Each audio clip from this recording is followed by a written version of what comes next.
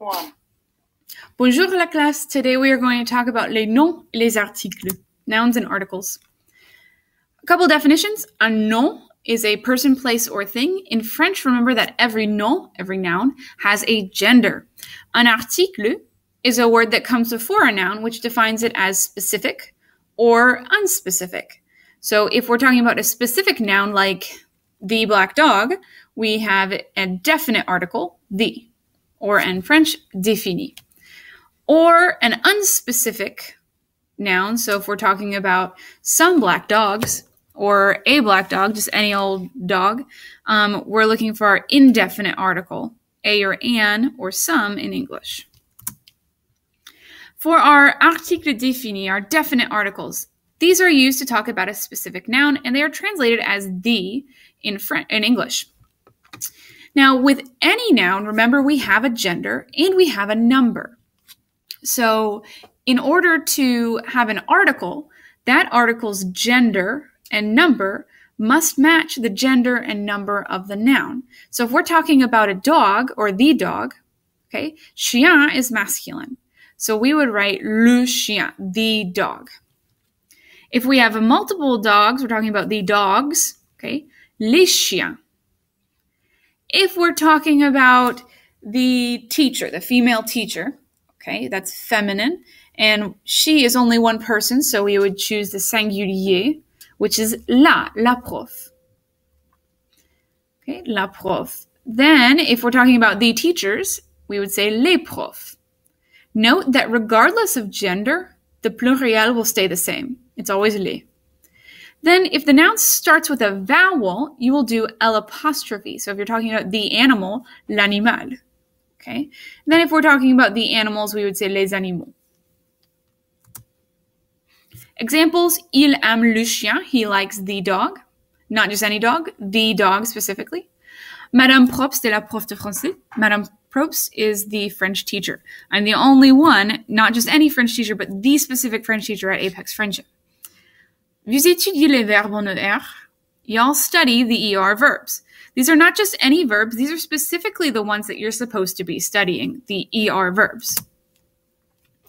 Then we have our articles indéfinis. These are used to talk about a non-specific noun, and it translates to a or an in English.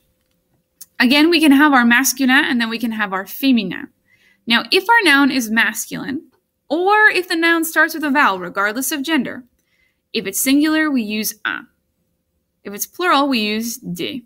Okay, so if I'm talking about a dog, un chien. Okay, and then if I'm talking about some dogs, not specific dogs, we say des chiens. Then if our article or our noun is feminine, okay, if I'm talking about a teacher, a female teacher, we have une prof, some female teacher, des profs. Now remember, when we have a plural noun in French, that plural noun will end in S or X. And we'll learn a little bit more about how to make nouns plural. Examples of indéfini, we have elle donne un examen. She gives a test. We're not talking about the test on ER verbs, we're just talking about a test. Tu manges une pomme. You eat an apple. In this case, une is showing us that somebody is eating an apple, not the specific red one or the specific green one, just any apple. Nous étudions des verbes. We study some verbs. You're just studying verbs, okay? Not any specific ones, just any verbs. Now, choosing an article. Remember that every single noun that we use must have an article coming before it.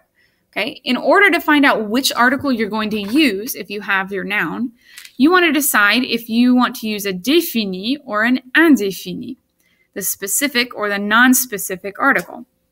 And then you need to look at the genre of your noun. Remember, if you don't already know the genre of the noun, you can look it up in the dictionary. But as we learn nouns, you should try to remember or memorize the article that comes before it.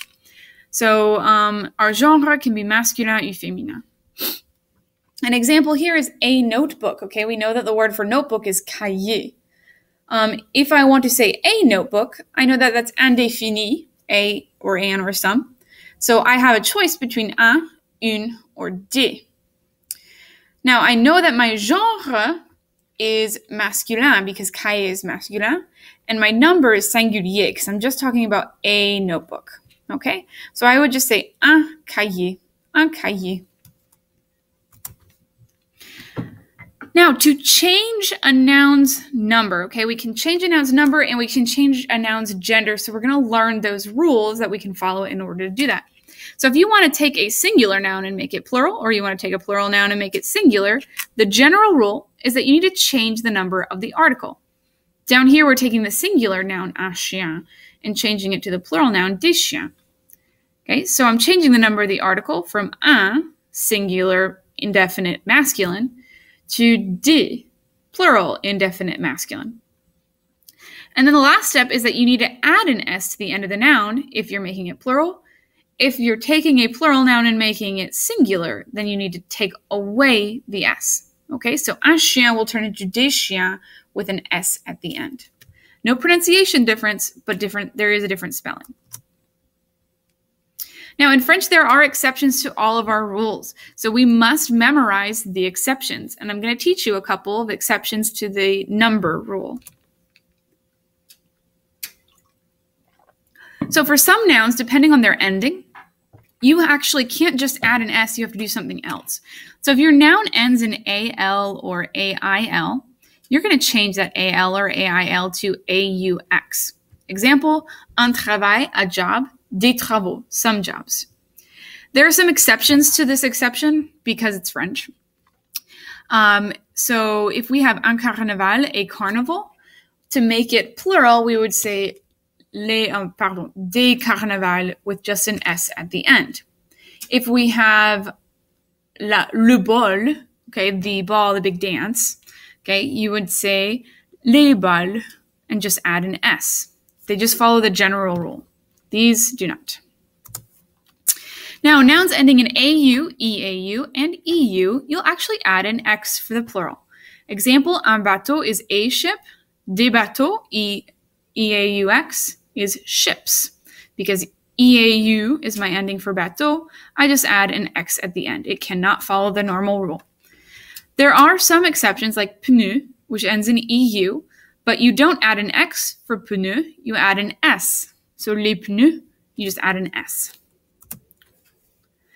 Nouns ending in OU can either take S or X for the plural. Most of those nouns ending in OU will take an S to make it plural. The exceptions are listed right here. We have bijou, joujou, pou, caillou, genou, hibou, and chou. Bijou, joujou, pou, caillou, genou, hibou, chou.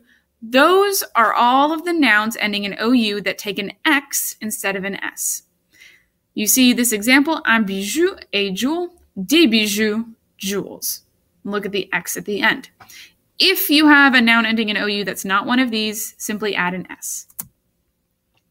For nouns that already end in S, X, or Z, you don't need to add anything to the end of the noun to make it plural. So all you need to do is change your article. Le fils changes to les fils. And then family names are never made plural in French. So if we want to talk about the Probsts, you're just going to change your article to the plural, les, and leave Probst the same. You don't add an S like you do in English. Just les Probst, no S. Now, you can also change a noun's gender if the noun is a person or an animal. You can't do this when a noun is a thing. So you'll see la table is always féminin. It will never, ever change because you can't change the gender of a table, okay? Now, the general rule is that you need to change the article and then add an E to the end of the noun. Our example, un ami changes to une amie, okay? Changed un to une, and ami, you add an E. If the noun already ends in an unaccented E, so just like this, add nothing. If the E has an accent, then you will follow the general rule, change the article, add an E to the end of the noun. Now, exceptions, of course. Nouns ending with a vowel plus LN or T, you're going to double the LN or T and add an E. Example, un champion becomes une championne. Nouns ending in ER, ER changes to E accent grave, RE. Un managère, une managère. Another example, un stagiaire changes to une stagiaire. Nouns ending in EUR, they're either going to change to rice or euse. Un directeur,